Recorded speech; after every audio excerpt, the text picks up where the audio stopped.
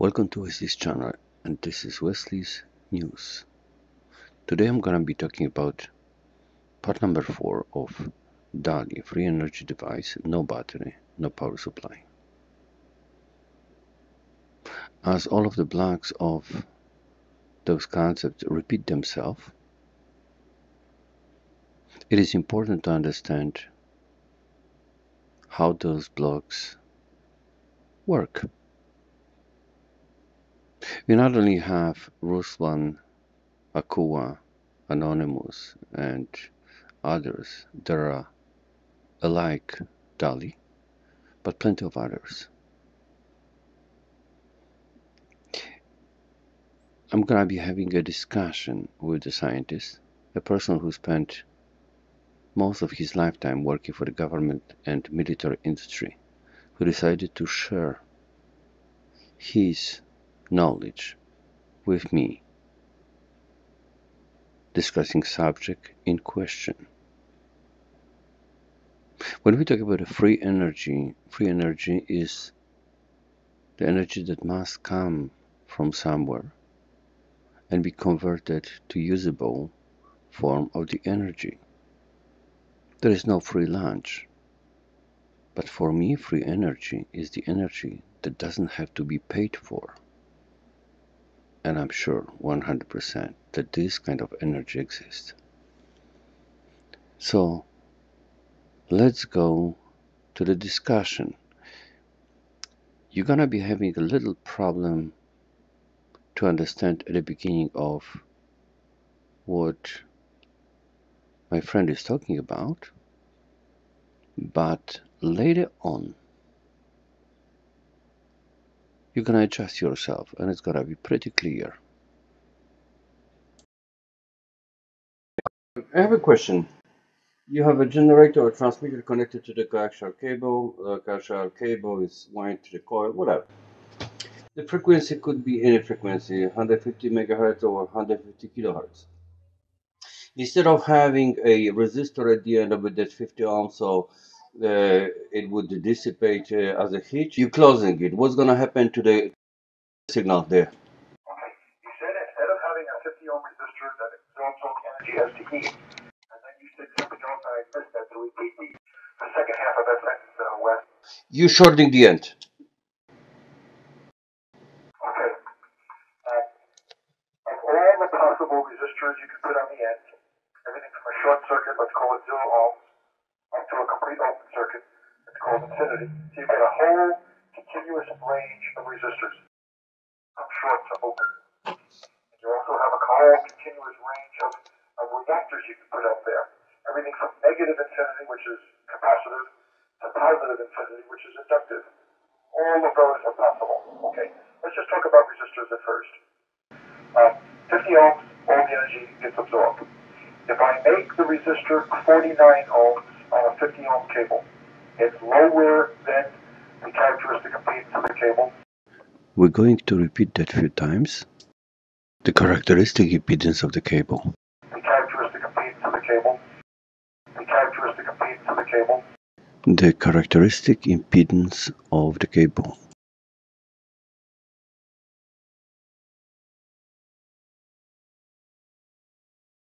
If the resistor that is connected at the end of the coaxial cable is, let's say, 49 ohms, that is lower than characteristic impedance of the cable, we're going to create a reflected wave back to the transmitter, and standing wave as well. You're going to get some amount of reflection, a very calculatable amount of reflection. Right. I'm gonna show you right now the coaxial cable, only the inner wire with a piece of the insulation on it, which shows here on the right hand side, right on the top, the forward wave, and at the bottom, reflected wave. At the left upper corner you can see the link to www.hamuniverse.com and you can read more about it. So whether we short coaxial cable at the end or we short 300 ohm ladder line, which is our old flat cable from the TV, we're going to have a similar behavior. And yet, it will lead us to all of the beefilar coils that we play with. So it depends on the shape of the transmission line. We have different impedance, which would be the resistance to the particular frequency of wave, and that will have a properties of capacitive and inductive reactance.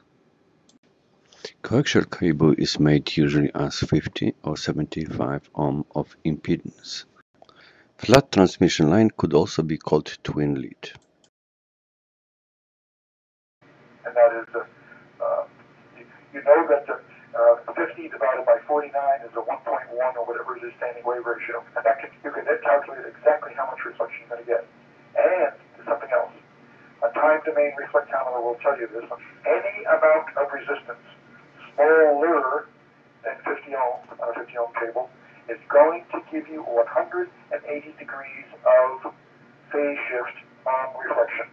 So lower in ohms, 180 degrees of phase shift. Higher in ohms, no phase shift, but still reflection. So as you go to higher and higher number of ohms, you get more and more reflection. As you go to infinity, every bit of the signal you send down the cable reflects back to you.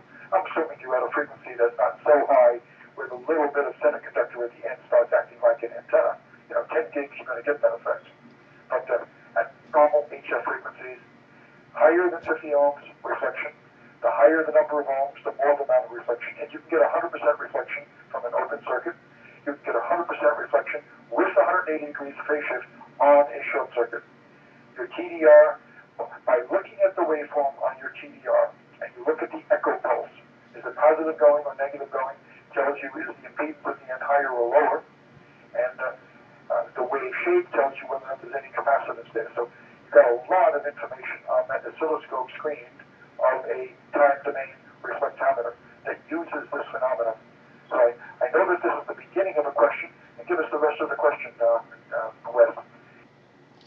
Inductive character, capacitive character, when it's happening, when I'm increasing the frequency over the frequency of resonance of the coax. Okay, this is getting very close to one of my favorite puzzles of my 30 or so physics puzzles. And when I give this one to electrical engineers, a high percentage of them have trouble with it. And here's the way I word it. I've got a sealed box at the end of the cable. It's got a good connector going into a sealed box. And inside the box is a thoroughly shielded, perfect variable capacitor. So in my frequency of operation of my signal generator, I've carefully adjusted that capacitor so it has exactly 50 ohms of capacitor reactance. So I got a 50 ohm capacitor at the end of a 50 ohm cable. And I asked each of these electronic engineers, am I going to get any standing wave ratio, or am I going to get any reflection of signal? Will any of these signal be reflected back to the transmitter? At least 3/4 of them will say, no, you've got a 50 ohm load at the end of a 50 ohm cable. They make the mistake of thinking a 50 ohm capacitor reactance is a good load on the end of a 50 ohm cable. The next question I asked them is that if it was a 50 ohm resistor, you know what's going to happen. All the signal you send down there gets absorbed by the 50 ohm dummy load, and none of it comes back. It gets turned into heat. Okay. I then ask him, if a 50 ohm capacitor is the perfect load, where does the energy go? And then you get a funny look on their face. Because they eventually realize, whoa, you cannot continuously put energy of any kind into a pure capacitive reactance. You can put an amount of energy in there once. I mean, if the capacitor has got, let me pick a number, 50 picofarads, and I put 50 volts on it, 1/2 CV squared, I can calculate the number of joules of stored energy in the capacitor as a one-time event. But if I'm putting a 50 ohm dummy load out there, and I run the transmitter for a year, that dummy load of 50 ohms will continuously absorb that energy for a year and turn it into heat. That capacitor at the end, maybe you could put some energy in there for a fraction of a second, but where's the energy going to go? A pure reactance is lossless. It cannot continuously absorb energy. So by definition, you put a pure reactance, capacitor, inductor, whichever, it has to reflect all of the a phase shift in the process of doing it. It's going to change the wave shape you get on your time domain reflectometer in a very characteristic manner. That once you learn to do pattern recognition, you'll say, yeah, I know what that is. That's a capacitive load on the end of that cable. And by how much it gives you this effect, you can tell exactly how many picofarads of capacitance it's got. So a capacitor must reflect. If now you put a capacitor in series with a resistor, you're still going to get a phase shift, you're still going to get a reflection, and you're going to get a very predictable amount of reflection. I can tell you the equation that gives you the exact amount of reflection. But once you know the real impedance, and every real impedance is a resistive component and a reactive component. The resistive component is anything from 0 to infinity. The reactive component is anything from minus infinity to plus infinity. And you represent that as, you represent that as a complex number, R plus JX they call it. So the real impedance, if it's a series reactor plus resistor, is called a R plus JX.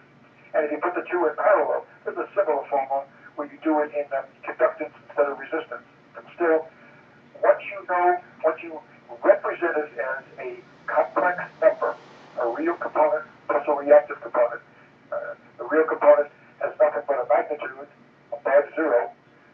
Although, wait a minute now, you could have a negative resistance. There is something, you can create a negative resistance electronically. But you've got a resistive component and then a J meaning the square root of 1 in front of the reactive component. And once you've got that representation, you plug it into a particular equation. That equation will tell you exactly what percentage of that energy is going to reflect back to you. And that equation will tell you exactly what phase angle is going to reflect. So as crazy as it sounds, it's a very deterministic situation. And you could say the whole philosophy of a vector network analyzer, the whole philosophy of the Smith chart, the whole philosophy of polar representation of RF energy is all based on that equation. That would be much more that we discussed that night with my friend. But it is enough for now for us to understand the basic phenomena of the magic coil. I call it magic coil because it's a special coil that utilizes coaxial cable, wind it like a coil, and short it at the end. At the same time, we might also be able to understand how bifilar coil works and how shorted resonance circuit is interacting within that big set of coils of DALI. As I said, if you look at that video, you will also recognize almost the same blocks of other experimenters who claim to have working free energy device, no battery, no power supply, and only one impulse to start. We're getting deeper and closer